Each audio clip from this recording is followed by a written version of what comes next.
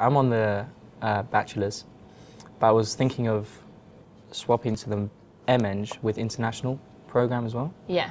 So I do a year abroad in year 3. That's what I did. Where did you go? I went to Hong Kong, to Wow. Hong Kong University of Science and Technology with another friend from the course. So at the mid-second year, you will have the chance to apply for if you want to go abroad or not. And there's a range of universities that you can apply. We had quite a lot of people in our year that went away to Australia and Canada, Denmark, Singapore, Hong Kong. I was thinking about going to Singapore. Yeah. The NUS. Yeah. Singapore. Two of my friends went there. Cool. One civil and one environmental. How'd they find it? They loved it. They had a great time. Yeah, they still see all their friends from there.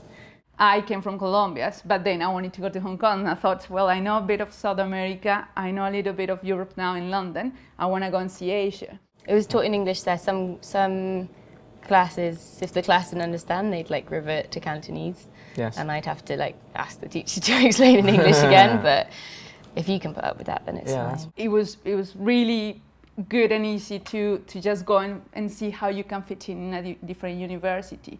And the great thing about going abroad is that you meet people that are also on an exchange program.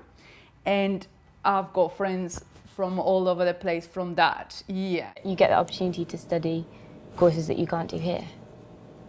Definitely. And do you feel doing that enhanced your career prospects once you Well, I graduated? managed to intern out there after I really? in the summer. Wow. So if you, and I know other people that did similar things. Yeah. So you can make really quite good work connections if you want to whilst you're there. So I've got friends all over now. I can network with people in the US, in Australia, in New Zealand, all over the place. So that it gives you a little bit of, it opens up a completely new world when you go abroad.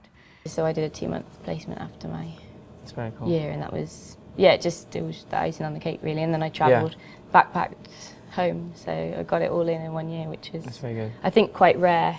We went traveling, and so it's not only about the academic side of it, it's also about cultures and interacting with people and communications and all of that. We shared a really small room for a whole Wow. year, which was, it was one of the best things I've ever done. Yeah. That's good.